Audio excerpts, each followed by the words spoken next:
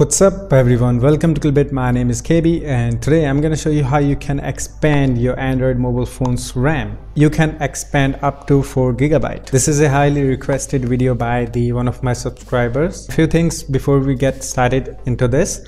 First thing, you will need a rooted phone. If your phone is not rooted, you don't have a root access, then this method will not work. This is the only way to expand the RAM on Android phones. So yeah, if your phone is not rooted, go to the Google and search for your phone's model number and say root, and you will find lots of method to root your Android phone. First thing you have to do is open the Google Play Store, something like this, and search there at RAM expander, okay, something like this, RAM expander, and let it load. After that, you will see in the third option and select the Soft RAM expander swap, a third number of this one, okay.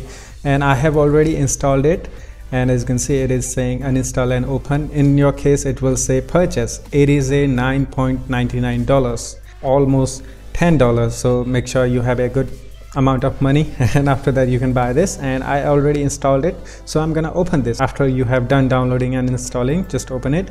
I'm gonna guide you through how to use this. So this is the interface you will get, and there is the option swap active or something like that. So in the first layer you will see swap file option, okay. So you can, this is the RAM amount, how much amount we want to add into our RAM, okay. So it will work virtually. So I'm gonna select 4000 megabyte, okay. It's 4000 megabytes means 4 GB.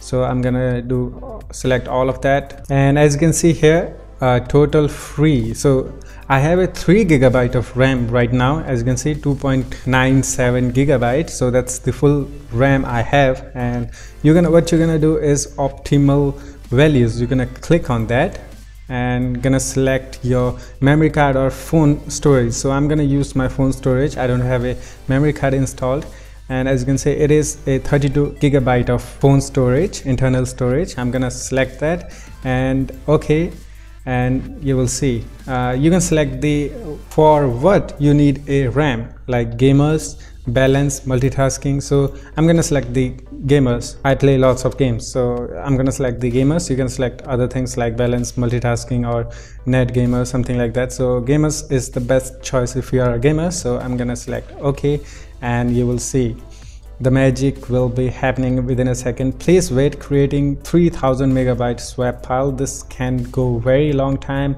Wait a second, I'm gonna wait for that, and yeah, let it finish its work, and after that I will show you how much RAM I can get from it. Now it has done its work. It has finished writing the RAM. As you can see here, total RAM we have the 5.90 GB.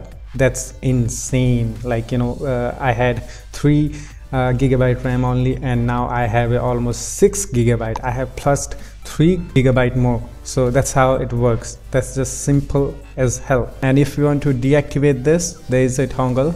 You're gonna deactivate this. As you can see, it will turn normal. As you can see, I have a 2.97 GB of RAM only. So after that, you don't have to configure this thing again and again. Once you configure this, what you have to do is click on that toggle again, on and off switch like this, and it will turn on again, and it will automatically write the swap file, or you can call the virtual RAM for you again. And yeah, you just have to wait for a second, and it will activate again automatically. So yeah, that's all you have to do. As you can see, now I have a 5.90 GB of RAM. That is insane. And what I have noticed is if I select the 4000 megabyte, it won't work. It will automatically decrease to the 3000 megabyte only. So I'm not able to select the 4000 megabyte. Maybe in your phone it will work, and if in case it doesn't work for your phone, what you can do is try the different values, like 1000 megabyte, 2000 megabyte, 3000 megabyte. Try the different values.